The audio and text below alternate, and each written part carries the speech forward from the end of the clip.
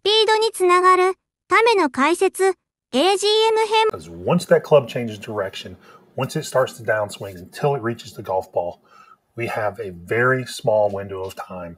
Pro is in blue, our amateur is red, and the angles you're seeing are what a lot of people consider the lag angle. It's that lead arm to shaft angle. It's really easy to see here from the face-on view.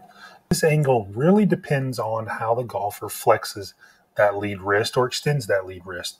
But the really important point we want to focus on in this video, we call this true lag, is right here at this shaft parallel spot. So they're kind of going over their definition of lag. So their opinion is it's going to be more so right around what we call position 6. A lot of people, when they look at lag, they typically look at it around like P4 to P5. But that angle, what they're trying to say, can be deceptive because you could look like you're in quite a good spot at that position.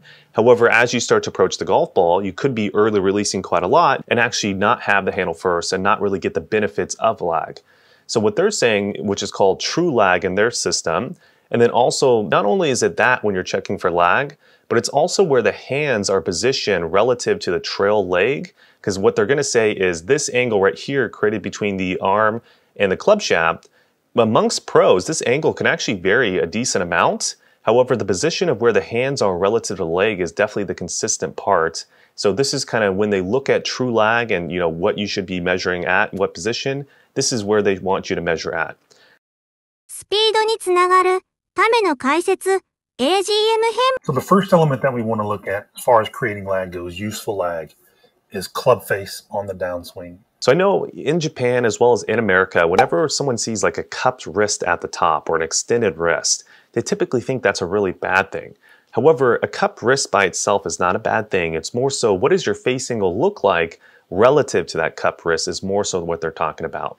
So they say that club face angle is going to be a very important checkpoint when it comes to are you going to be able to get lag or not, and I heavily agree with this. This amateur golfer has a cupped wrist, and the toe of the club is more so at a 90-degree angle at the top, so this would be a really open face angle as well. So in this certain scenario, this extended wrist is a bad thing. So what they're also trying to say is, just because you have a cupped wrist or an extended wrist, that doesn't mean that you're automatically not going to get lag.